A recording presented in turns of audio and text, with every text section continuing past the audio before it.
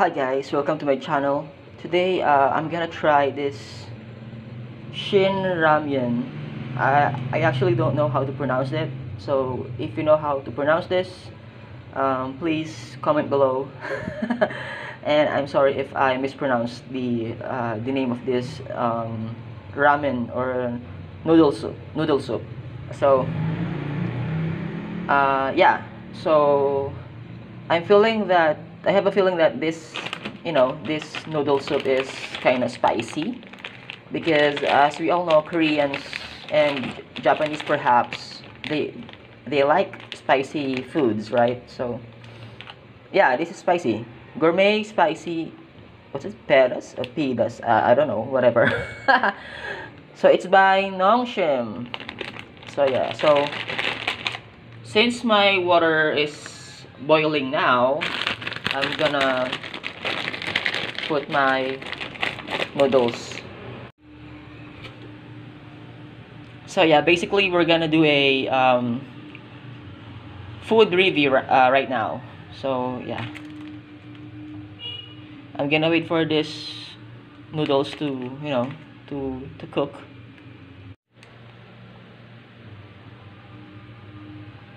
It's kind of big, guys, compared to the usual Lucky Me or Quick Chow or Nissin ramen that we have here in the Philippines. This noodles is kind of big. Look at this. It's kind of big, guys. So yeah, later I'm gonna kung ano ginagawa sa mga food reviews, I'm gonna of course taste it, and then I'm gonna tell how was the taste, kung okay ba siya. And then ayun. 'Di ba ganun naman talaga yung ginagawa sa mga food reviews? So I'm just gonna do the same thing. The noodles is already cooked, so I'm gonna put this seasonings and the herbs, whatever, here.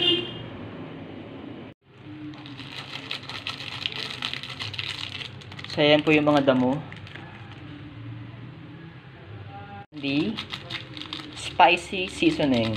I actually don't know, guys, if this is chicken flavor or seafood, or whatever.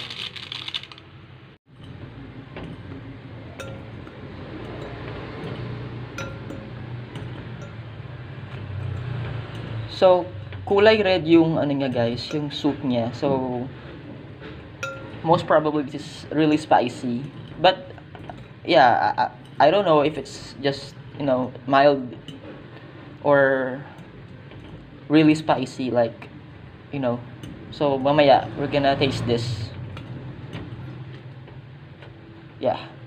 It's cooked. So, now we're gonna eat it. So by the way, guys, basically I really enjoy soups. So kahit nilaga or sinigang or lugaw or ramen or kahit instant noodles, I really enjoy eating soup, guys. So we're gonna taste this.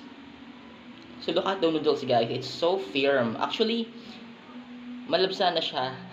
Kasi I think napasobra yung pakulo ko niya sa kanya.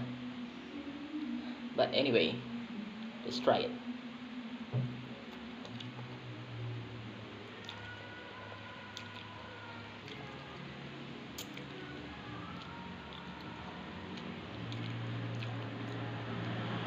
Ang anghang niya, guys, actually.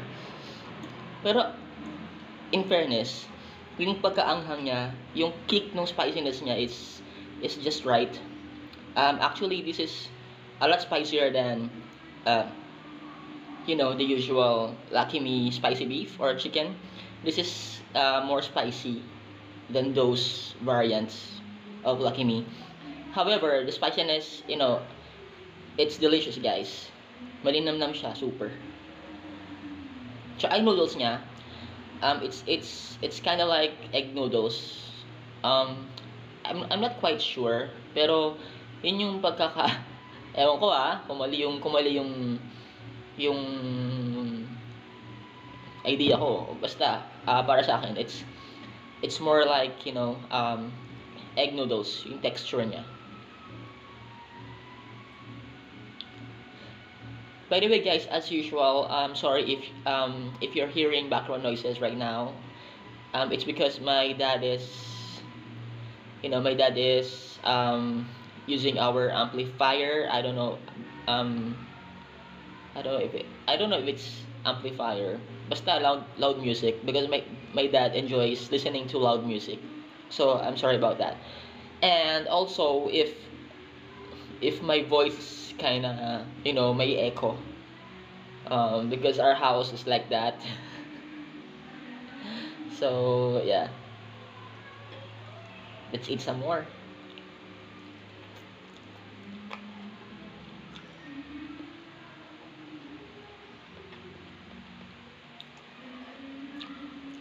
Ang sarap niya, guys. You should try this one. And I also have a spoon para sa sabaw. So we're gonna taste the soup.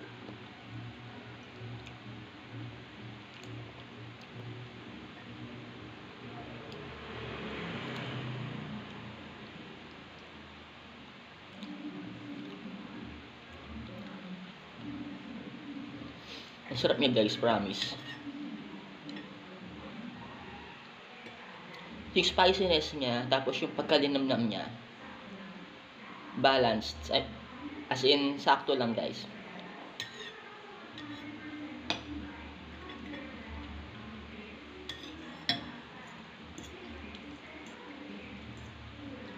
By the way, alam niyo ba guys, yung daddy ko, whenever he eats spicy foods,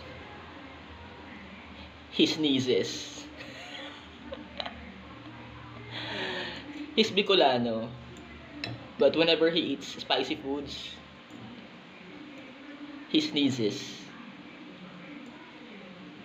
And he turns red.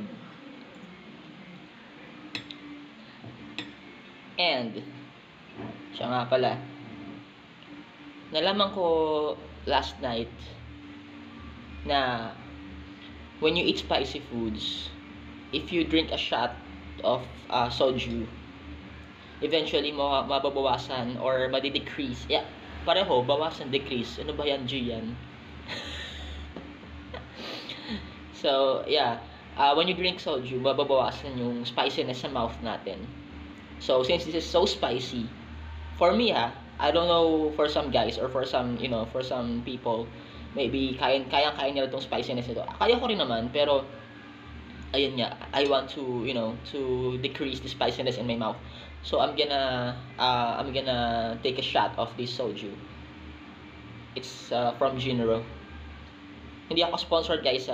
My mom bought this. So hindi po tayo sponsored. So ayan, warning na yung phone ko. Mapo-full na daw yung storage ko. I don't care. So ayun. So mamaya na tayo iinom ng soju.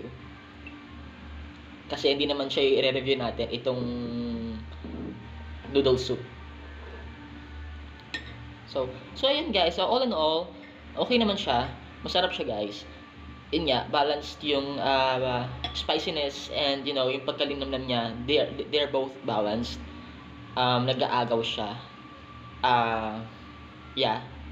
So if you want to try this, guys, unfortunately I don't know where my mom bought this, so I cannot tell you where to buy this. But yeah, since you know the name, you can do your you can do your own research. So anyway, I'm gonna eat this and finish this up, because kapag nagtira ako, magagalit yung daddy ko. And yeah, see you in my next one. If you like this video, I hope you like this video kahit na medyo nonsense. I hope you like, share, subscribe, and yeah, I'm gonna be seeing you on my next video. Bye bye.